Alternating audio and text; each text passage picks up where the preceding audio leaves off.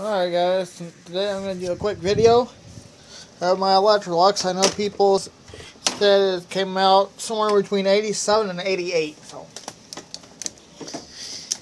never have gotten around to looking it up on Google. There's too much stuff going on, so just ain't had time to really look it up. And this does not have a thing on the back to release the power nozzle, so you gotta put your foot on this part of the power nozzle. Two different settings: the vacuum hard floor without the brush tool engaged, and for carpet.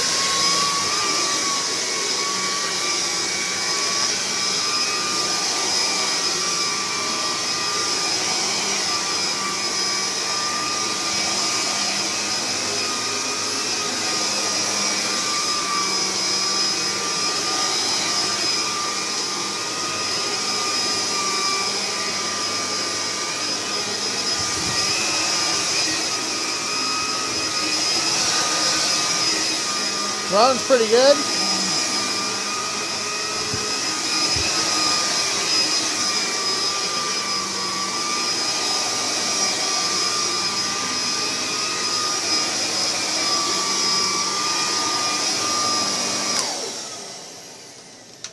It's got a little bag indicator to let me know when the thing is full, so that's always nice to have.